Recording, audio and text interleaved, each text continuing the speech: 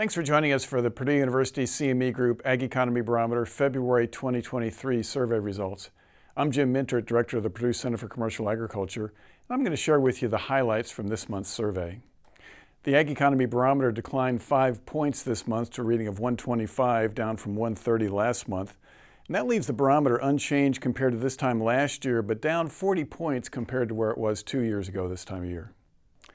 The indices of current conditions and future expectations both declined this month. The current condition index was down 2 points compared to last month, but that left it 2% higher than this time last year. The future expectation index was down 6 points compared to last month, and that leaves it 1% below where it was this time last year. One of the reasons behind weak farmer sentiment could be a lack of confidence in future growth in ag exports.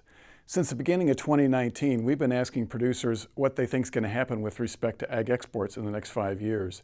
And the percentage of producers who have expressed confidence in exports as a source of growth for ag continues to erode, with just 33% of respondents expecting exports to grow in the upcoming 5 years. The Farm Financial Performance Index was down 7 points this month as producers continue to expect weaker financial performance for their farming operations in 2023 compared to 2022. We continue each month to ask producers about their biggest concerns for their farming operation for the upcoming year. And once again, higher input cost remains the #1 concern among producers.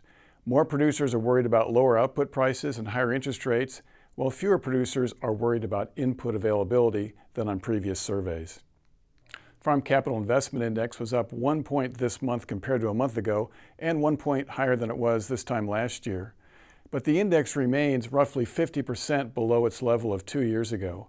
In a follow-up question posed to producers who say it's a bad time to make large investments in their farming operation, 45% of them pointed to the increase in prices for farm machinery and new construction as their primary reason.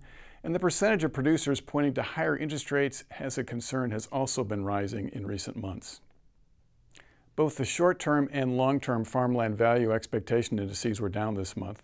The short-term index was down 1 point compared to last month. The short-term index was also down 18% compared to a year ago. And the long-term index was down 5 points compared to last month, and that left that index down 11% compared to a year ago. When we ask producers about their expectations for farmland values in the upcoming year, we can start to see a change in sentiment appear, although overall sentiment remains positive. Fewer producers are expecting prices to rise in the upcoming year, and more producers are expecting a decline than when we asked the same question a year ago. There continues to be a lot of interest in solar leasing of farmland for solar energy production. In a question posed only to producers who have actively engaged in some discussions with companies about solar leasing, we detected a change in the rates being offered for solar leasing this month. This month, 48% of the producers who engaged in some discussions said they were offered a solar leasing rate of over $1,000 per acre. That's up from 34% in previous surveys.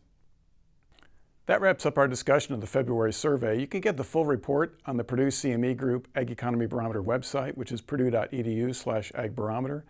And you can also get some more details on our podcast, the Purdue Commercial AgCast, which is available on major podcast providers and at purdue.edu/commercialag. On behalf of the Center for Commercial Agriculture, I'm Jim Mintert. Thanks for joining us.